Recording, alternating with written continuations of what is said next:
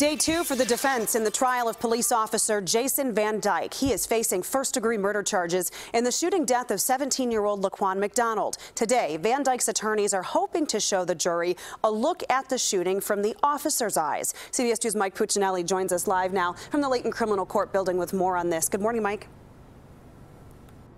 Hi. Well, a highly placed source tells me that animation is likely to take up much of the time in trial today, but we do know that at least 2 defense witnesses will likely be called to the stand. One has already been called to the stand. That, as an ex-gang member turned activist, made this public call ahead of this potentially explosive trial. I want everybody in the city of Chicago to put the guns down. All the gangs inside the city of Chicago, I am calling for a citywide peace treaty. We want the gangs to put the guns down and join our fight for social justice. William Calloway is concerned that an acquittal for Jason Van Dyke could lead to violence if the veteran cop seen here this morning walking into court with his wife is not convicted of murder. Calloway wants an uprising, but he wants it to be peaceful. Van Dyke is accused of shooting the 17-year-old ward of the state, Laquan McDonald, nearly 4 years ago. That killing was, of course, captured on a police dashboard camera video. When a judge ordered its release, there were protests in Chicago and across the country.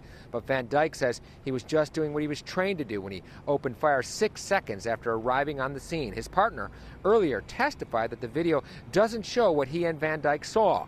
But Calloway says no animation is going to change his mind about what Jason Van Dyke did on the night of October 20th, 2014. The video shows enough for me and my community, and it shows enough that we the people of the state of Illinois feel that Jason Van Dyke is by far guilty of first-degree murder. We don't need to see any animation footage.